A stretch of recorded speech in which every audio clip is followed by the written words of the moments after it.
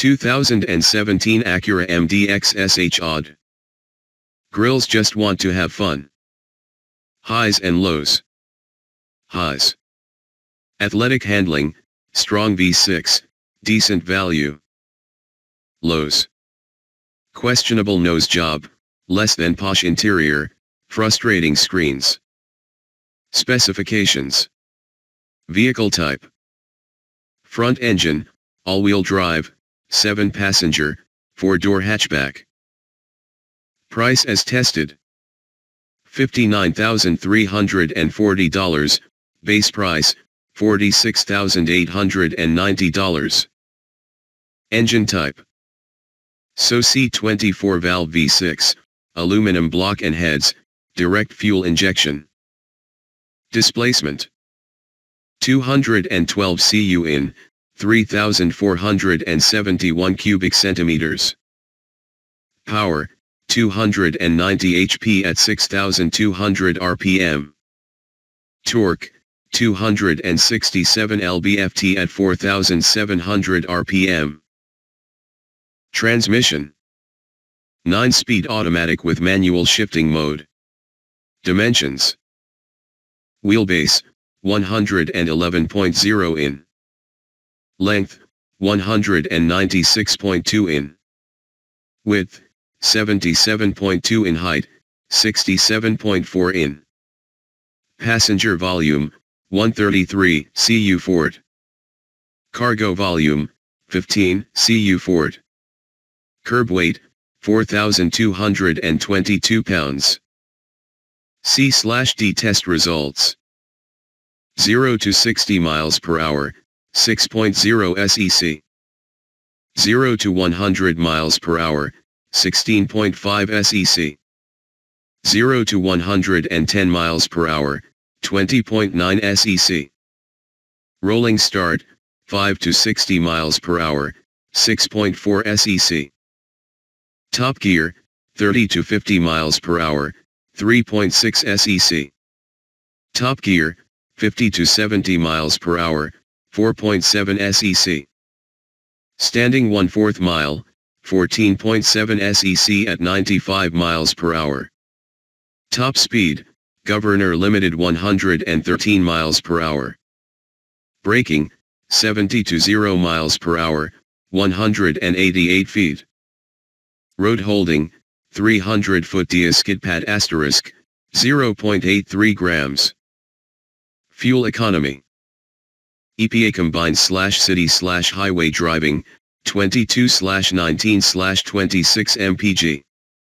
C/D observed 75 mph highway driving, 28 mpg. C/D observed highway range, 540 miles. Asterisk stability control inhibited.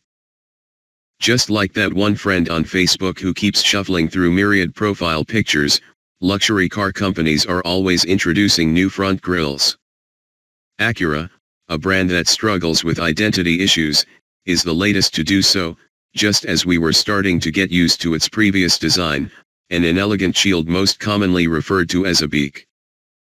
The 3-row MDX crossover is the first recipient of Acura's new, so-called Diamond Pentagon grille, part of a mid-cycle refresh for 2017. Will the nose job help give Acura more character? We're not so sure.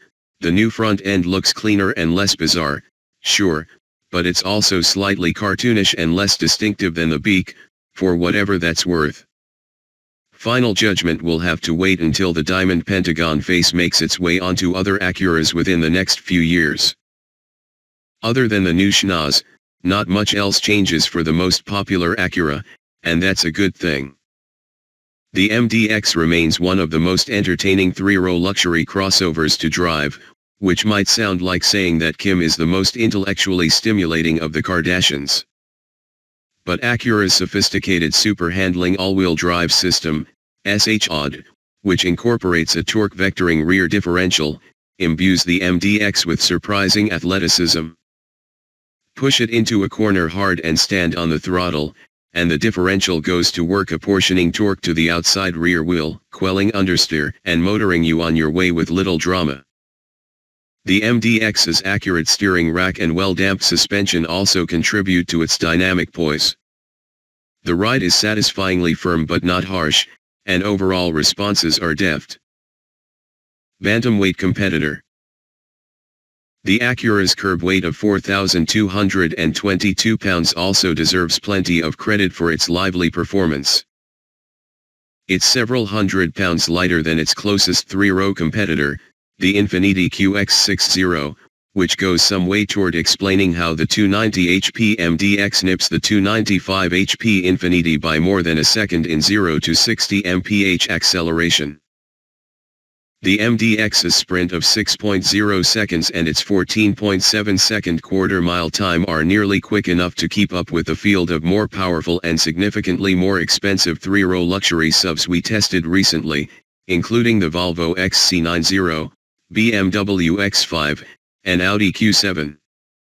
The 9-speed automatic added for 2016 also helps acceleration and fuel economy. The MDX is rated at 26 mpg highway, but we saw 28 mpg during our real-world test run at a steady 75 mph, but brings with it some quirks. It is frequently reluctant to downshift, has a console-mounted push-button shifter that takes some getting used to, and, on advanced models, includes a clunky engine stop/start system that's not particularly smooth. Where the Acura can't measure up to more prestigious crossovers is on the inside. Although touches such as open-pore wood and contrasting piping for the leather seats are welcome, the MDX simply doesn't feel as special as the plush Audi or the gorgeously trimmed Volvo. Fit and finish is good, but the MDX's dashboard has a mostly plain design and uses plenty of utilitarian-looking materials. The dual-screen setup for controlling the radio, navigation, and climate settings is dated at best and infuriating at worst. Tasks that should be simple, such as turning on the heated seats or changing radio stations, require using the lower touchscreen, which has a complex menu structure and is slow to respond to inputs. We hope Acura's new infotainment system will be much better. Passengers will be happier in back, where they'll find a comfortable second-row bench seat. Captain's chairs also are available, with its own easy-to-use, button-operated climate controls. The third row is predictably cramped, but at least the second row slides forward to give kiddos back there a bit more room. MDX in the middle. It may be a bit unfair to compare the MDX's interior with those of posh European competitors, since the Acura does cost quite a bit less than the Audi and the Volvo. Our fully loaded MDX SH-AWD Advance model rang up a bill of $59,340, a significant sum to be sure, but considerably less expensive than versions of the Q7 and the XC90, which can easily push past $70,000. Choose fewer option packages and the MDX can be had for less than $50,000, at which point the Acura starts to look like even more of a bargain among its peers. The MDX, like Acura as a whole, continues to occupy a sort of middle ground, a bit below true luxury but certainly above mainstream brands. It also remains competent, practical, and surprisingly lithe for a 7-passenger crossover, all attributes that make it a smart buy for well-heeled families. Although the MDX's interior is showing its age, Acura hasn't messed with success, whatever you think of the nose job.